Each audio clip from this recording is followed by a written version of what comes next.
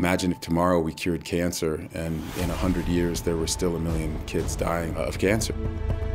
It would be unthinkable. But that's the situation we find ourselves in with water. Imagine a world where we can generate water out of thin air, where a single ration of water can be used over and over again for years on end, and where mind-bending science can clean and transport water in radical new ways.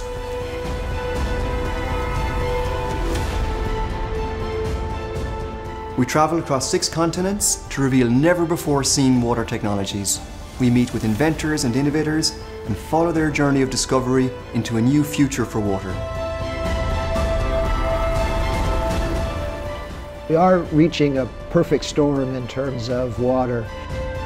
By 2025, 1.8 billion people will be living in water-stressed regions.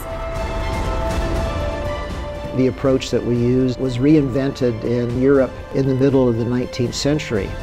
It breaks my heart that we have the solutions and then we can't get them out fast enough.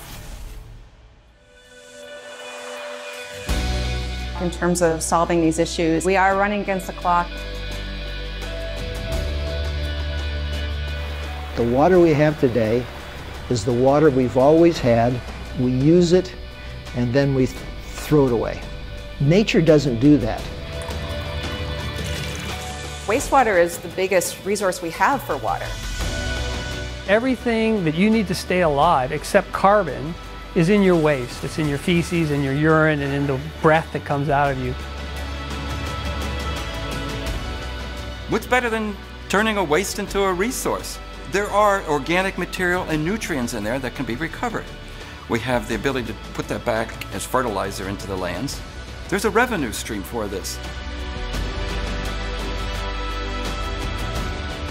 There's an army of visionaries and innovators who are pushing back and working tirelessly to reimagine and reinvent our water systems for the sake of the planet and ultimately for our future.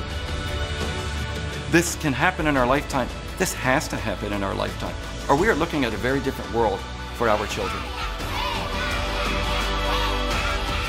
There are solutions, it's just a matter of bringing them to bear on the problem and we can fix it. How lucky are we that we're the ones who get to solve this? In 100 years, people are going to wish they were alive and they could solve a problem this big. Join us on a journey into a brave blue world.